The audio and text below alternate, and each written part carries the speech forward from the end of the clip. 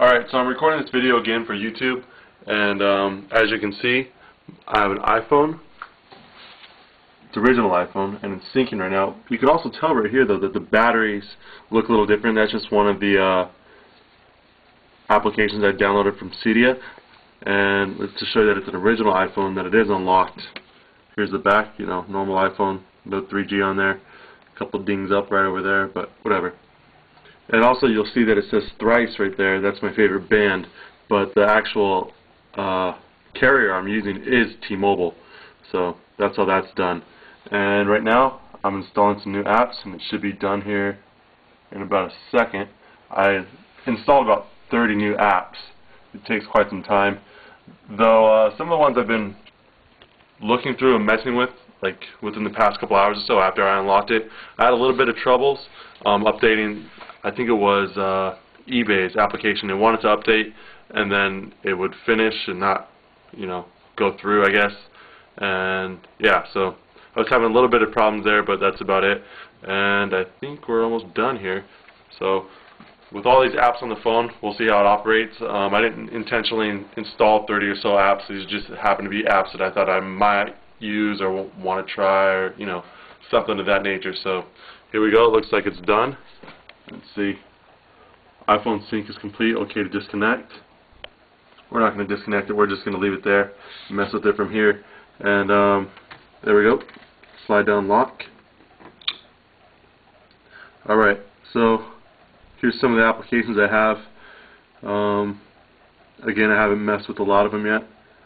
PayPal, Cellfire, Sports Tab, New York Times, the Wii Dictionary, Twinkle and Tweeterific, a Quran. I'm currently studying Arabic.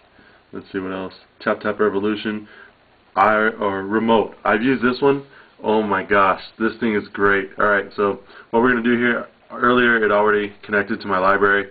We're just going to go, let's go down here to albums, and we're going to choose, what do you know, a Thrice album. So let's choose The Sky is Falling.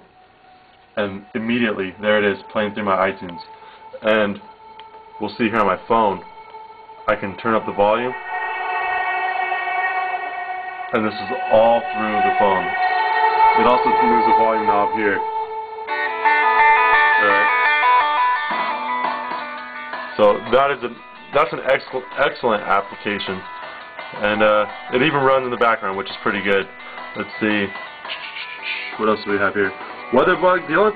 One thing I didn't like about WeatherBug, I mean, it's pretty in depth with all the information they give you. I mean, they give you the wind, the heat, humidity, dew point, everything like that. But you can only add 3 cities. That's it, which is kind of disappointing. Because you would think such a premier app that was, going and creating all this commotion would be able to do so much. It does. It provides a big service. It does a lot of helpful things, but it doesn't really give you, more than 3 cities. I have family members in other parts of the country, and I want to know what their weather's like, in case I'm calling my grandma or whatnot and want to chit chat with her, because that's all anybody talks to their grandma about anyway. Jolt. Jolt is, I believe, yeah, I think this is what it is. Here we'll create, no, we're not going to create one now. But anyway, Jolt, from what I remember, I got to create an account. We'll wait and do that later. What I remember Jolt is I believe if you want to leave yourself like voice notes, you can do that. AOL Radio, it works alright earlier. I mean, I have a strong Wi-Fi coming from my MacBook. I just stream it from my MacBook, and it worked earlier fine, but it started cutting out. Here's one thing I don't like about the iPhone. I'm going to look online to see if I can disable this, but anytime you use an application and it wants to, basically use the GPS technology in the new iPhone 3Gs, or it wants to, pull out some information from this current iPhone, it has to ask you, would you let, the application use your current location, which gets pretty annoying. Though it's not really a big deal. All you have to do is hit one button, but it is pretty gay. And let's see, stations. Oh, my favorites.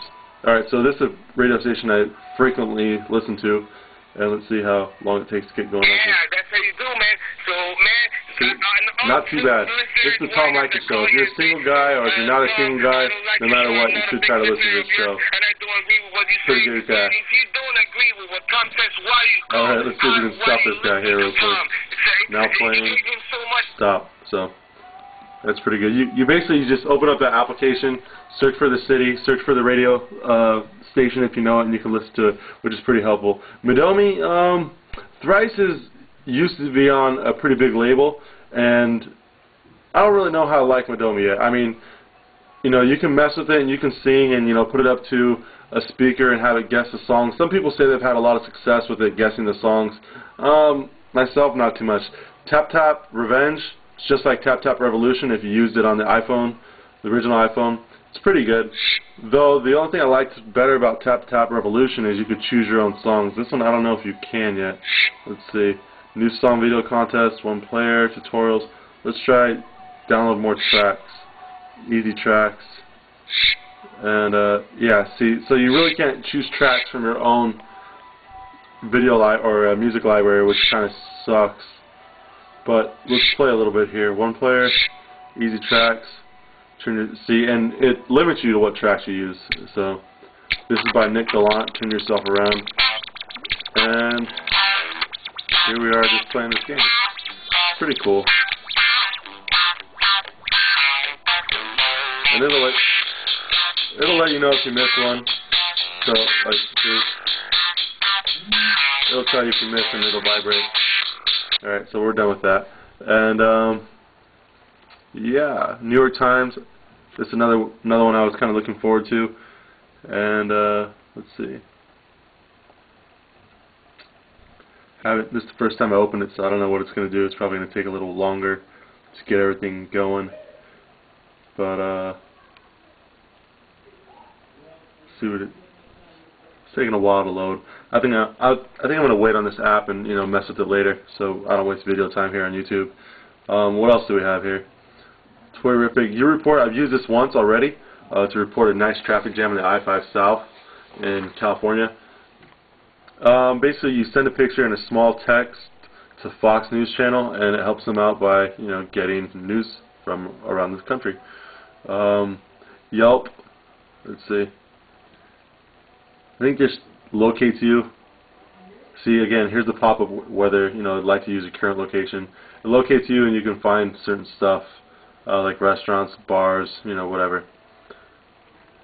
See, again, it's pretty gay. It comes up, not all the time, but pretty frequent. And we're just going to skip that for now. Writing pad. I think this is the one where you can, it's pretty much like Notepad on the iPhone, but I think you can write on it too, so let's try to make a new one. Alright, so you can type the text. T-E-S-T. And then I think you can draw on it too. So I guess that just got the word Chan out of me. Or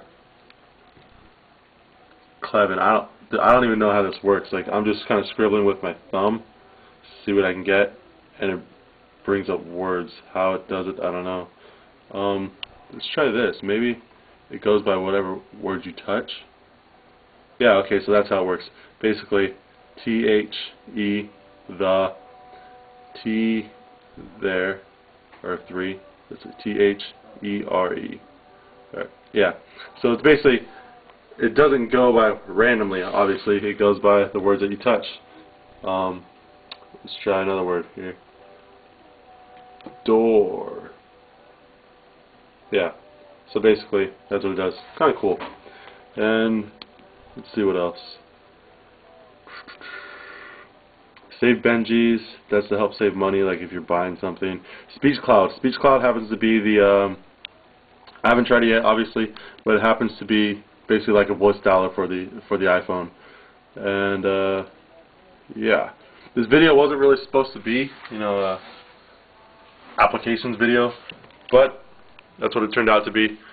Came out pretty cool. Anyway, let me know if you like it. Leave a comment. Talk to you later. Bye.